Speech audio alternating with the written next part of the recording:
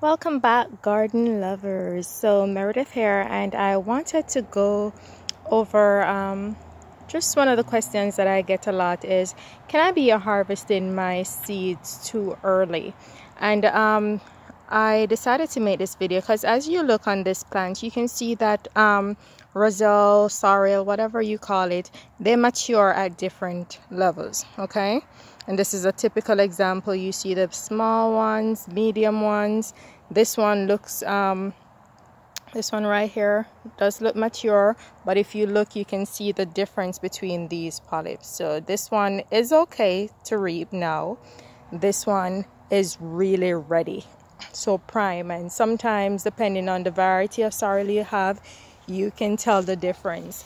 So the best seed for harvesting would be from the really mature ones, and they tend to get a little bit darker in this variety that I've grown.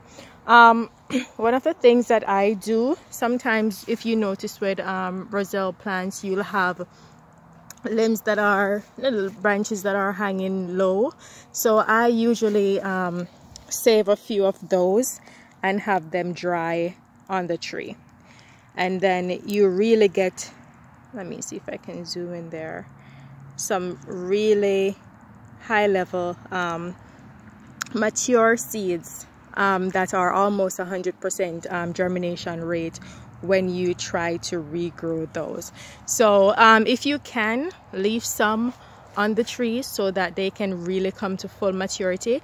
And I'm going to show you the difference between some of the seeds when you harvest them when they are not fully mature and some when they are mature. You tell me if you see the difference. So your dry seeds will look a lot like this. So this one is an example of one of the polyps that was reaped earlier before it was fully mature. And as you can see, the seeds they tend to be thin and sometimes appear sunken, and these germination rates is almost 25%.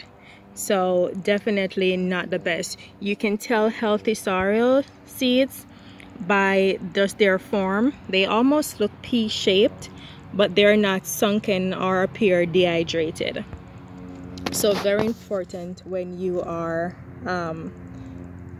if you're harvesting them or if you're buying them, make sure that they are really mature, so you can tell the difference between immature seeds and mature seeds.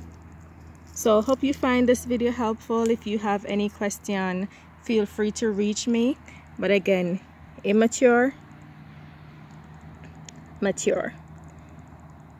Okay, all the best while you're harvesting.